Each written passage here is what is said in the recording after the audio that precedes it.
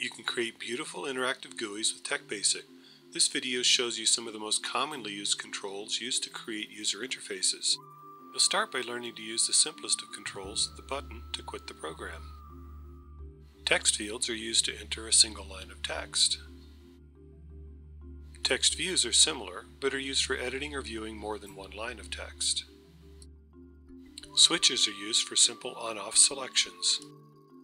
Sliders are used to enter more or less continuous data. Like all controls, you'll see how to get data from the control and use it, this time using a progress bar. You'll use two buttons to start and stop an activity indicator. Steppers are used to increase or decrease a value. While they're not really controls, you'll also see how to create alerts and detect which button was pressed to dismiss the alert. Tables are one way to display and select from a list of information.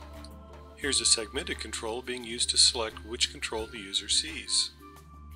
It picks from this date picker, or this general picker, in this case being used to pick a 3-digit number, or this map, which can bring up annotations or show you where you tap. The blog, Creating and Using Controls, steps you through the creation of the program you've just seen and includes source code.